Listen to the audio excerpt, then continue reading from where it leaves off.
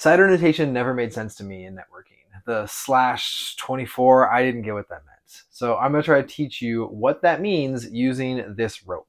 Now let's pretend this rope is every IPv4 address that we have, the entire internet, all 4.2 billion IP addresses.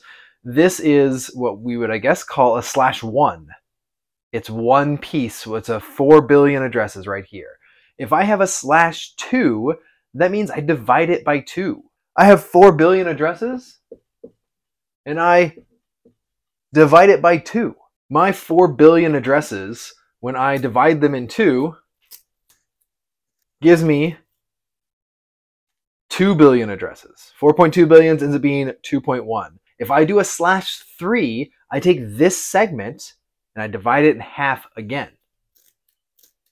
I went from 2 billion in a /2, 2.1 billion or whatever, to 1 billion addresses. This is 1 billion IP addresses in a /3. My 4 billion, I divide it by 2, and then I take that and I divide it by 2. I take that and divide it by 2. It's not 4 billion divided by 4.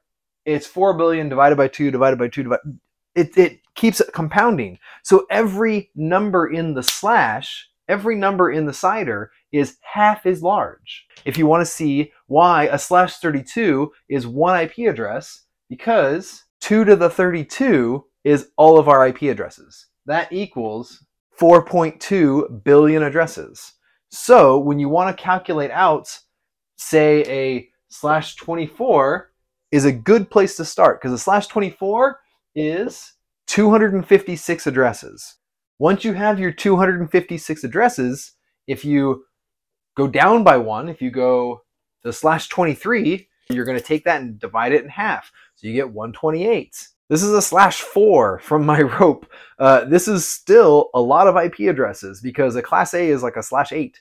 So this is still a ton of IP addresses, but you get smaller and smaller and smaller. So CIDRs, don't think of it as a number that directly relates. Think of it as dividing by how many times. And then once you start from that, you can double it or divide it in half every time you go up or down from that CIDR range.